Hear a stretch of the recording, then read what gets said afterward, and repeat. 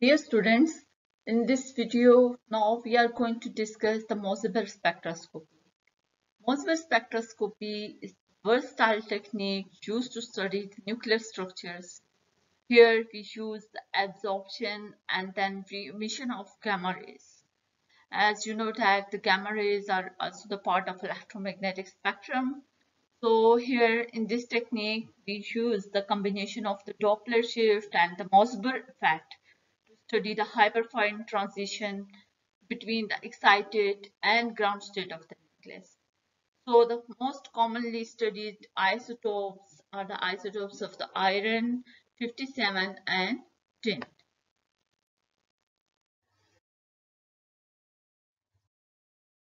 The topic today here we are going to discuss are principle of Mossbauer spectroscopy, principle of Mossbauer spectroscopy. Okay, spectroscopy. And second thing which we will discuss are about the recoil energy. That what is the recoil energy which is used in the Mossbauer spectroscopy, and other thing which we will discuss is the Mossbauer effect,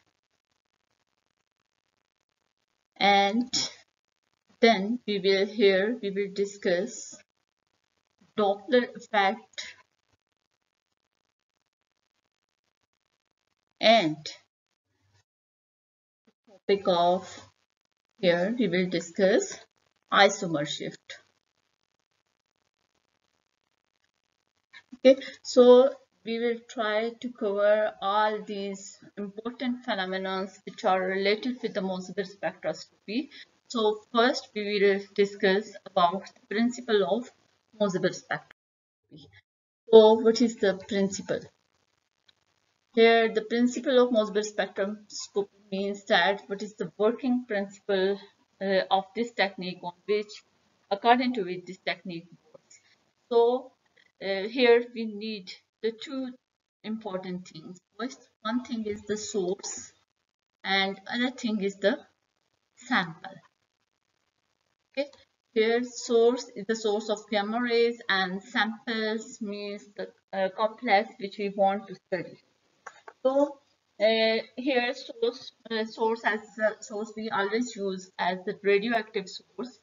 As you know that the radioactive nucleus, let's suppose that X is any radioactive nucleus.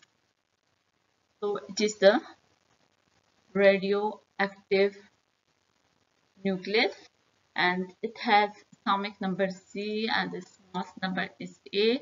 So whenever it captures an electron, so it captures the electron, then it will convert itself into another excited nucleus. So here atomic number reduced by Z minus 1 and its mass number is always A. So here now for the Mossbauer spectroscopy we commonly used source cobalt. We use the cobalt 57 as our radioactive element. So C number is 27. So when cobalt captures an electron, so when it captures the electron, then it converts itself into the iron 26 to 57, mass 57. So this iron is the excited state. It is in the excited state. So it cannot stay here for a long time. This iron 57 nucleus cannot stay for a long time in the excited state. So here we can say that, let's suppose this is the iron 57 and this one is the ground state and this one is this excited state. So iron 57 cannot stay for a long time to the excited state. So there will be the transition from excited state to the ground state. There is the emission of gamma rays. Okay, so there is the gamma rays emission. So during this de-excitation from excited state to the ground state, it emits the gamma rays, and these gamma rays found another iron nucleus, and let's suppose this is a ground state and this one is a static state. So when this iron nucleus it will absorb these gamma rays and it will go from ground state to the excited. So here this process in which the excited iron nucleus emits the gamma rays. So this is process called as gamma rays fluorescence. This is gamma rays fluorescence. And the process when these emitted gamma rays find another carbon nucleus, and it excites the carbon nucleus. This carbon nucleus will absorb these gamma rays and it will go from ground state to the excited state. So this process, this absorption of gamma rays is known as gamma rays resonance. Known as gamma rays resonance. So this gamma rays happen to the nucleus. Always happens to the nucleus, which is called as the sample. So this is the sample nucleus for which we want to get the information. Okay, this is our sample for which we want to get our information, and this one is the source. So here we need the two things. One is the source of the gamma rays and other one is the sample nucleus for which we want to get information. So here are the two things which we need to discuss, which we need to understand. So the first thing is, let's suppose this is the gamma rays fluorescence and this one is the excited state and this one is the ground state. So here when gamma rays, so this source release the energy. It releases the gamma rays of when it de-excites from excited state, it comes from excited state to the ground state, it releases the gamma rays and these gamma rays emit an energies of 14.4 keV. So during the transition from excited state to the ground state. Okay. So the other nucleus which is called as the sample, this one is its ground state and this one is the excited state of the sample nucleus. This one is sample and this one is the source. Okay, and source nucleus need the energy of 14.4 keV to go from excited state, ground state, make the transition from the ground state to the excited state. So, but it doesn't happen. These gamma rays, when absorbed by this sample nucleus, this sample nucleus doesn't move to the excited state, because although the energy release during this gamma ray emission is equal to the 14.4 keV, but some of its energy when it reach at the sample some of its energy is used during the recoil, and so the signal reach at the samples are not so powerful to excite the sample.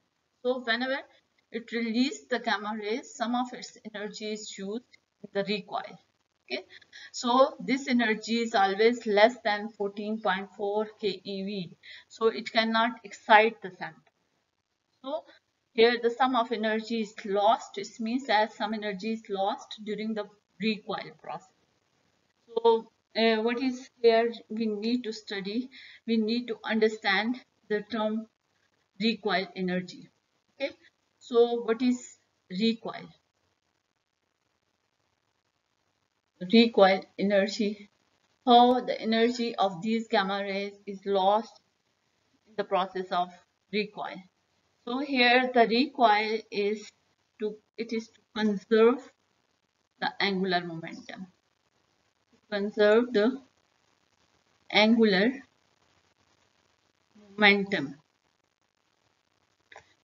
Okay, now we will go to the detail of the recoil energy. What is the energy? So recoil energy. So to recoil energy, let's suppose here again I will draw the excited and the ground state of sample and source. So this is the ground state and this one is the excited state of the source nuclei. So the source nuclei, when de-excite, it emits the gamma rays. Okay, it will emit the gamma rays, and here is the sample nuclei. So here is the sample. So sample nuclei absorb these gamma rays and it go from ground state to the excited state by the absorption of gamma rays. So here is the gamma rays. This process is the gamma rays fluorescence, and this is the gamma rays resonance. Okay, so here the energy released by the source, energy released, gamma rays released by the source, these strike at this sample. These strike at the sample and it can be used in two ways. First, the gamma rays energy is used to excite the nucleus. Excite the nucleus. And secondly, it's used to overcome the recoil energy. Overcome the recoil. Okay, recoil of nucleus. So we can say that total energies of emitted gamma rays is the sum of recoil energy ER plus energy used to excite the nucleus. So when gamma rays resonance occur here at the sample, when gamma rays resonance occur, so the some part of at the same time some part of the nucleus move backward. Okay, it move backward. For the backward motion, the energy required for this motion is during the resonance. This energy is called as recoil energy. Yes, recoil energy. And just like when we fired from the gun, when we fired, then there is the backward motion of the gun. Just that is due to the to conserve the angular momentum. So the recoil energy is the same thing. Okay, whenever there is a resonance occur, some part of the nucleus move backward to conserve the angular momentum. So the some part of energy is used for this backward motion. So to overcome this energy loss due to recoil, we use the gamma rays of slightly higher frequency, of slightly higher energy to overcome this recoil energy. So here the gamma rays of slightly higher energies are always used because the some part of energy in this gamma ray energy is used in two ways. So some part is used to excite the nucleus and some part of this gamma ray is used to overcome the recoil energy. Here the recoil energy can be written as ER is equal to E square divided by 2m square. Here E is the energy, it is the energy between excited and ground state and ground state, and C is the velocity of light and m is the mass of the nucleus. This m is the mass of nucleus.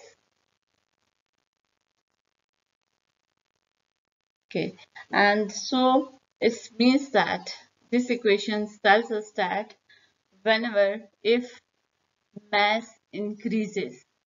If mass increases, then recoil energy decreases because there is the inverse relation between the nuclear mass and recoil energy. So this is the drawback here, that how there is a problem, and we need to solve this problem, that how we can reduce the energy loss due to this recoil energy.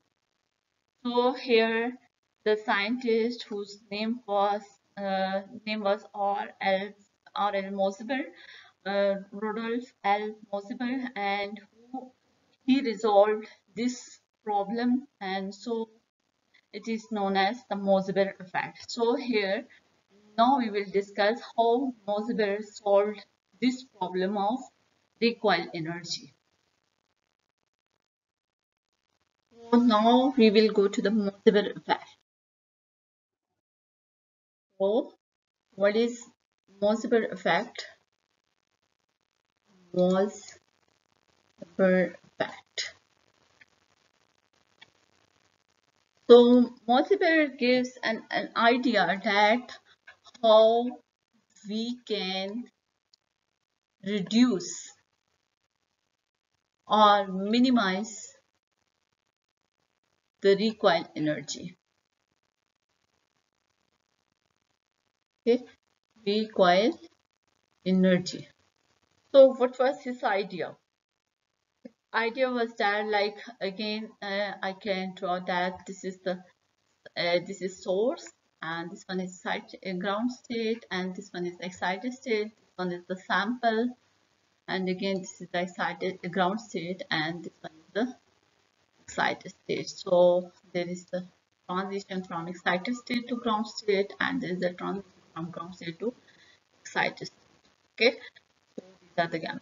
So here we can reduce the loss due to the recoil energy if we found the nucleus, if we tied the nucleus in the solid form, okay, or we can reduce by keeping the nucleus, by keeping the nucleus or our sample in solid form or in the crystalline form, by keeping it in the crystalline form. So when we have the crystalline solids, we know that atoms are very close together, then there are a lot of forces which bind the different atoms and nucleus together in the form of solids. So in solid we have effective mass. Okay, solids have effective mass. So effective mass of the nucleus, you know that effective mass is very much higher than the individual mass of the nucleus. Okay, so the effective mass of, here we will take the effective mass of whole system. So as our sample is the crystalline form, so here we will take the crystalline mass of whole system.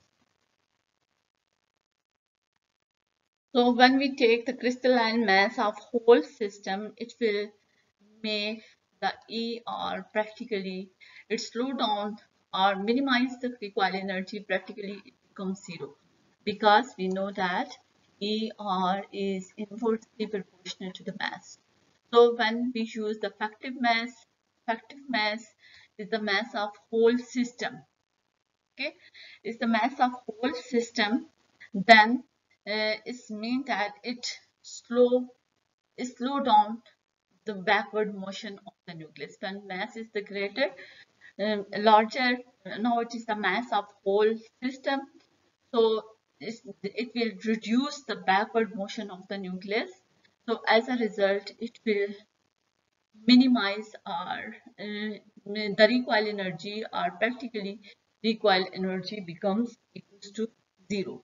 So this problem was first resolved by the Mossbauer.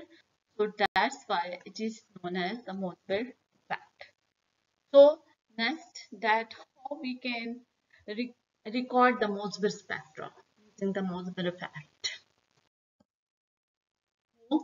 how we can record the Mossbauer spectra.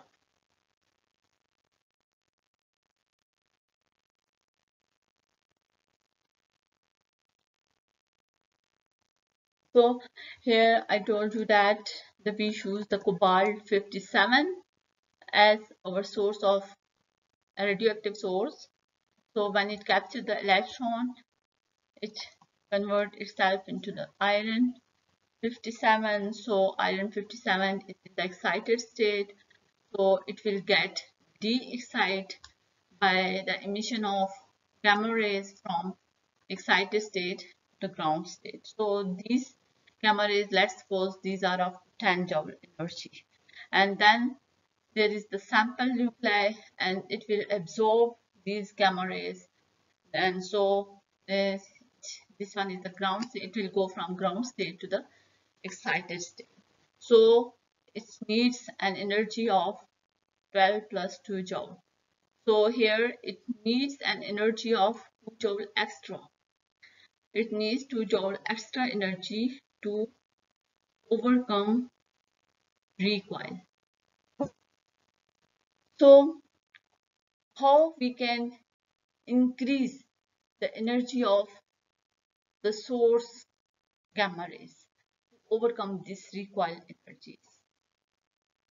So how we can get the extra 2 joule of energy from the source?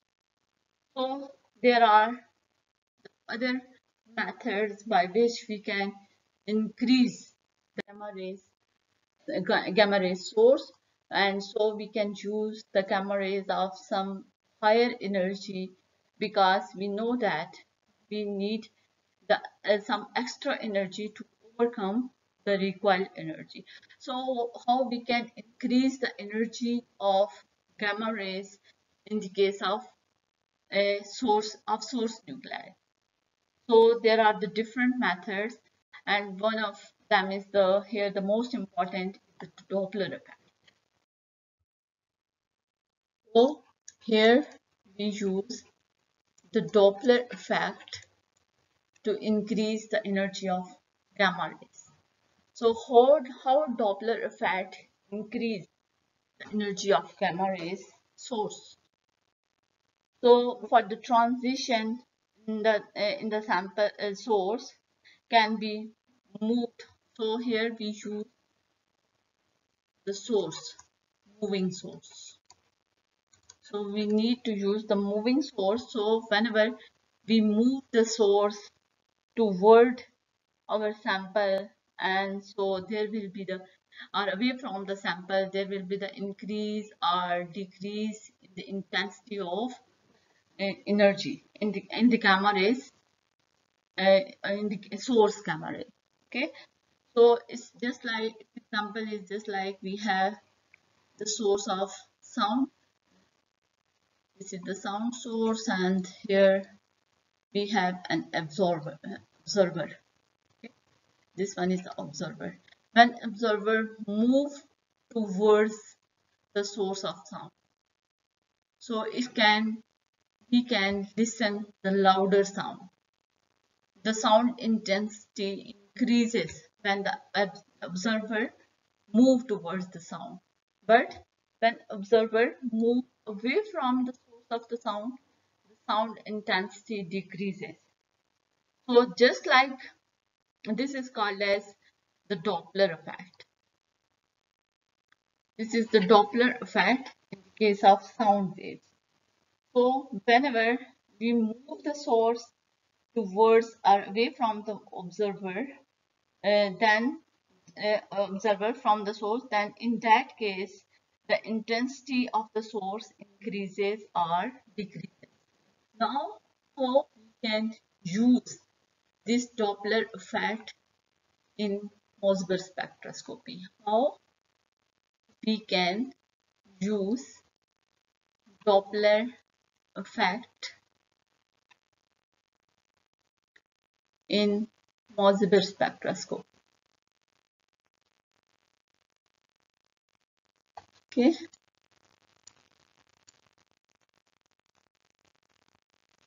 So in Mossbauer spectroscopy, let's suppose this is our source. This one is our source, and this one is the source of gamma rays. Okay, so gamma rays emitted from the source, and then these are going toward the sample. Okay, so these are going toward the sample, and when sample absorb these gamma rays, and it goes from excited ground state to the excited state. Then after sample, here we have a detector. So here is the detector. Detectors mean which detects the signals which reaches at the sample.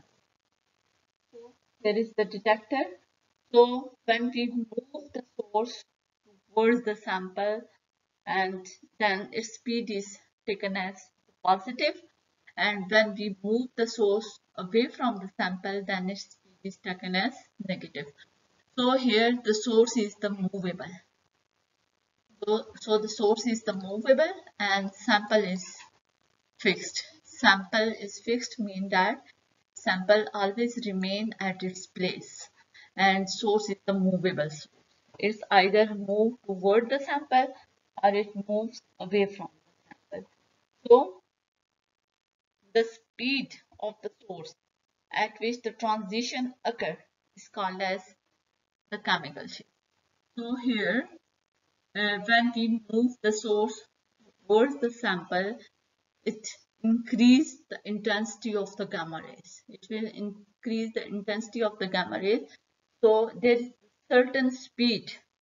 There is a certain speed when we reached at that specific speed at which the transition occurs in the sample, and sample goes from ground state to the excited state. That specific point is known as the chemical shift. It is known as chemical shift. It can be represented by delta. So here we will draw the speed of the source and intensity of the gamma. So let this one is here we have the speed of the source, and then we have energy, gamma rays, and then we have intensity.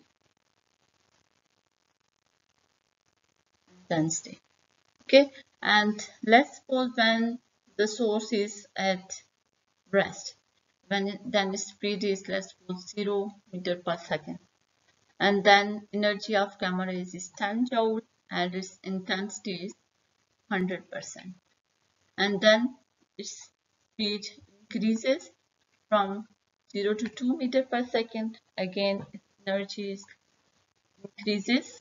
As the speed increases, its energy of gamma rays increases 10.5 joule, but intensity remains 100%. When it reaches the 4 meter per second, energy is 11 joule, but again intensity remains the 100%. Okay, when let's suppose now we further increase the speed of the source, and now it is 11.5 joule, and but still intensity remains 100%. Now we again increase from 6 to 8 meter per second, and now its energy is the 12 joule. Now suddenly its intensity decreases from 100 to 30%. Okay, but when we further increase the speed from 8 to 10 meter per second, energy now emitted gamma rays increases from 12 to 12.5 joule, but intensity again remains the 100%. So it means that here our critical speed is this one. This one is equals to 8 meter per second. So here you can observe that at the speed of 8 meter per second. The intensity of gamma rays decreases by 70%. So when its intensity decreases by 70%, it means that it is that critical speed. It is that critical speed which is called as the chemical shift. So this is the specific speed at which the inner gamma rays absorbed by the sample, and there is the transition from ground state to the excited state. So here we will get the we will get the spectra of Mossbauer effect or Mossbauer spectroscopy. Here we will get the P. So how we can draw this data? So let's suppose this one is the intensity along y-axis. So this is the intensity of gamma rays, and here along x-axis we draw speed of source. So it's 0, 2, 4, 6, 8, 10 and so on, and this 0, 2, 6, 4, 6, 8 and 10, and then this means that intensity remain constant to this point. But when we reach at the speed of 8 meters per second, so here this intensity drops suddenly 70%, and then it becomes 100%. So our recorded spectra of Mossbauer spectroscopy will be like this one. Our sample will record the spectra like this one. So the Doppler shift in the frequency. So formula for the Doppler shift in frequency is equals to the change in frequency delta mu into V divided by C. So here the delta mu represents the velocity. V is the velocity of the source, and is the velocity of source, and C is the velocity of light, the velocity of light, and mu represents the frequency of the, as the source is the movable, as it moves towards the sample as we increase the speeds, and then there is the change in the frequency or cross of the gamma rays, and so this is called as the Doppler shift. The Doppler shift in frequency. So now we go to the number of signal in the Mossbauer spectra, that how many signal we can observe in the case of Mossbauer spectra, and what are the factors on which the number of signal depends on. So the number of signal, the Mossbauer effect. Number of signals in Mossbauer effect.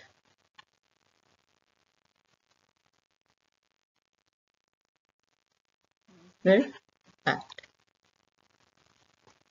Okay, the number of signals in the case of Mossbauer effect depends on the environment, chemical environment of the given compound or sample. So here it depends on the different factors. It depends on the number of ligands attached with the samples like iron and tin. And let's suppose we have a complex like Fe2CO9. So here we have the iron.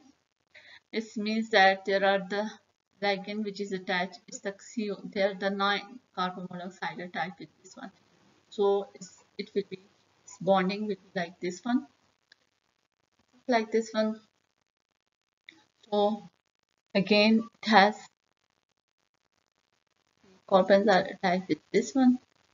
So these are, again, here we have iron, and this iron is corresponding to have the bonding with the 3 more carbons. So if you look at iron, both irons are the chemically same because they are in the same environment. It means that they have the same environment, the same chemical environment. So they will emit the one signal. They will emit only one signal. So let's suppose we have another compound, and now we have Fe3CO12. So in this case, let's suppose this one is the iron. Now the bonding will be like this one. So this one is the carbon, there is the carbon, there is the carbon, and again it has the bonding with carbon.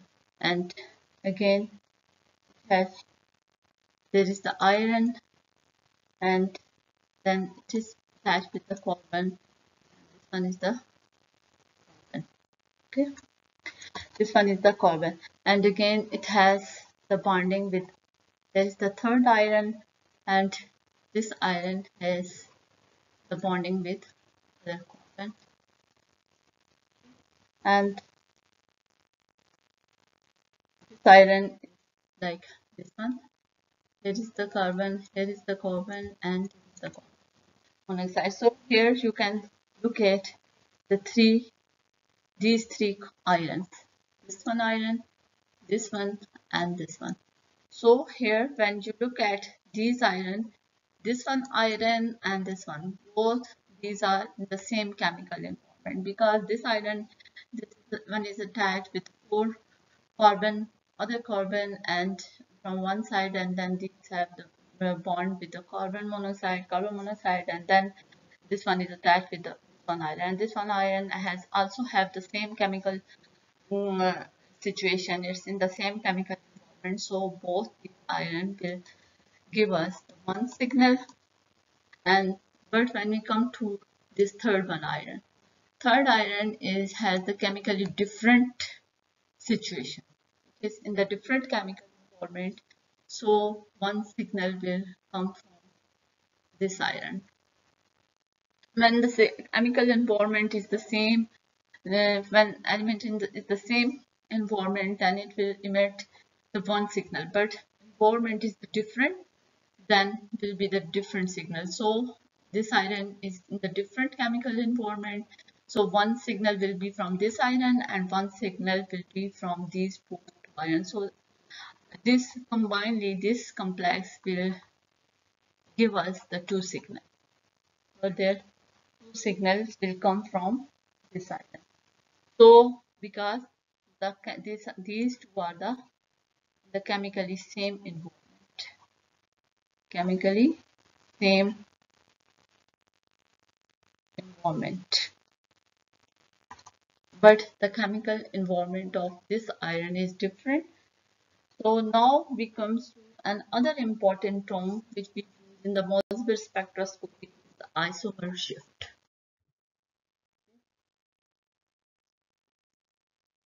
Isomer shift. So what is the isomer shift? Isomer shift, it is the change. We can define it like it is the change in the value of the frequency of the signal. Value means that here the frequency of signals with respect to the standard. Okay, with respect to some standard. Here we have some standard or some references. So the change in the value or frequency of the signal with respect to that standard. It means that this shift can be seen in the case of gamma ray spectra in the spectroscopy when we study the complex of two different nuclear isomers. When we take the two different nuclear isomers and then we can see the isomer shift, because the two are different, both are in the different physical, chemical and biological environment. When we can see or observe the isomer shift, we can observe the isomer shift when we study the complex of when we study the complex study the different compound or complex two different nuclear isomers, different nuclear isomeric state. Okay, and both have the different isomeric states, then definitely it means that now they are in the different chemical or physical or biological environment. So in that case we can observe the isomer shift. So here the isomer shift is just like the chemical shift. It is the combined effect of, you can say that the combined effect of the Mossbauer transition between two nuclear states, Mossbauer transition between nuclear states, two nuclear states, and secondly there are the two transition between two atomic states, transition between two atomic states. Okay, so this one is due to the chemical shift. Chemical shift and isomer shift are almost the same. The chemical shift, we know that it is observed when it's a combined effect of the Mossbauer transition between the two nuclear states and transitions between the two atomic states. So just like the chemical shift, in which you have you have the carbon and there is hydrogen, there is the hydrogen, there is the hydrogen, there is hydrogen.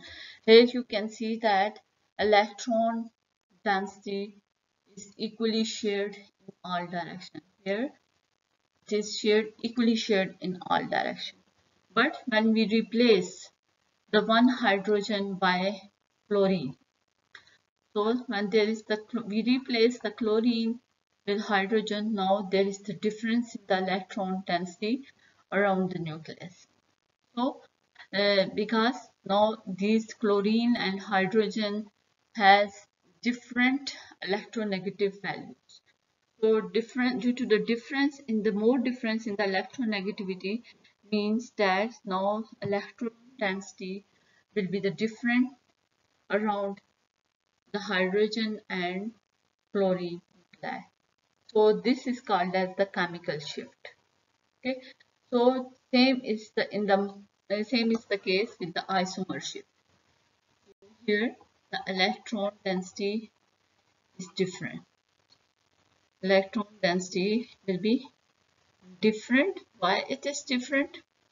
Due to chlorine, which has higher electronegativity, which has higher electronegativity. But here in this case, here the electron density is the same. Electron density is same in all direction. Okay, so here the electron density is same. So same is the case. The isomer shift is also due to the difference in electron density around the nuclei. So this one is the case for, this is for the chemical shift. And just like chemical shift, isomer shift. Isomer shift is also due to difference in electron density around the nucleus. Around nucleus. So when there is the different electron density around the nucleus, so it will shift the energy of emitted gamma rays, which is called as the isomer shift. And just like the chemical shift, we also represent gamma rays isomer shift with the delta. So now we go to the formula for the isomer shift. So, formula for isomer shift. So isomer shift, it is equals to, it can be written as K into delta R divided by R into psi square S minus C. Now words are these terms, and so here the K and K is the constant and C is also constant, and delta R. Delta R is difference in the radius of excited state and ground state. R is the radius of excited state and Rg the radius of, this one is the radius of ground state. Okay, and what is the psi s? Psi s represents the density of s orbital. Okay, this is the density of s orbital. So now we can find the isomer shift for the different isomeric states of the iron. So we take an example of iron 57. So iron 57s have iron simple iron, then iron +1, iron +2, and then there is the iron +3. Okay. So for this one, for iron, we have it has the electron configuration 4s2 3d6. For this one, 4s1 3d6, 4s0 3d6, and then 4s0 3d5. So here you can see that it affects the electron density of s orbital. Here we have the 2 electron in the s orbital, then we have the 1, and there is the 0, and again then after s electron we have the d5. So here the decrease in the density of d orbital. So here it affects the density is p and d orbital influence the density of s orbital by screening. So p and d orbitals screen the density of s orbital.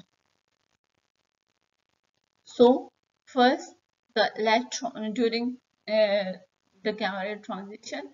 So first the electron when the different isomers are formed, first there is the decrease in the density of s electrons.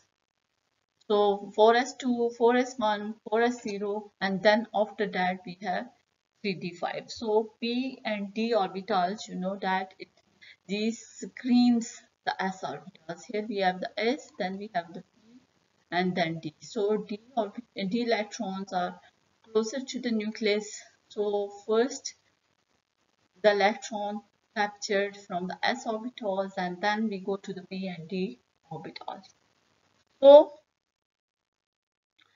Now we can rearrange these isomers, so there will be the isomer shifts will be the different in these cases. So for iron 57, we are discussing the iron 57. For iron 57, delta R is negative. So when delta R is negative, so in that case the isomer shift is directly proportional to the density of s orbital. So when the density of s orbital decreases, then it means that isomer shift increases. Isomer shift increases when psi s decreases. Okay, and when psi s increases, then isomer shift increases. So when we comes to these isomers, here you can see that the density of isomer shift of delta Fe. Here the density of s orbital is greater. It means that it has less shift in the isomer shift is less than 4s, this delta Fe plus 1. And when we come to this one, here we have density of s orbital is greater than the density of s orbital of Fe2 plus. So it means that again we have the isomer shift of Fe plus 1 is less than the isomer shift of Fe plus 2. But when we come here the s orbital density is the same for both Fe2 plus and Fe3 plus. But here the density of d orbital for Fe2 plus is greater than Fe35. But when density of d orbital increases, then it is directly proportional to isomer shift also increases. But this one is inversely proportional to the s orbitals. So when the density of s orbital decreases, isomer shift increases. But when density of d orbital increases, the isomer shift increases. So we can say that isomer shift is directly proportional to the density of d orbital, but it is inversely proportional to the density of s orbital. So here in this case, the density of Fe3 plus of d orbital is less than the density of d electron in the Fe2. So it means that now in this case we have Fe plus 2 is greater than Fe3 plus. So now we can arrange them in the increasing order. In increasing order we can write the shift isomer shift of Fe2 plus is greater than isomer shift of Fe3 plus is greater than isomer shift of Fe1 plus is greater than isomer shift of Fe0 or this one. So this one is an increasing order of isomer shift in the case of iron, different isomeric state of iron. Okay. Thanks for watching. For more videos, please subscribe our channel.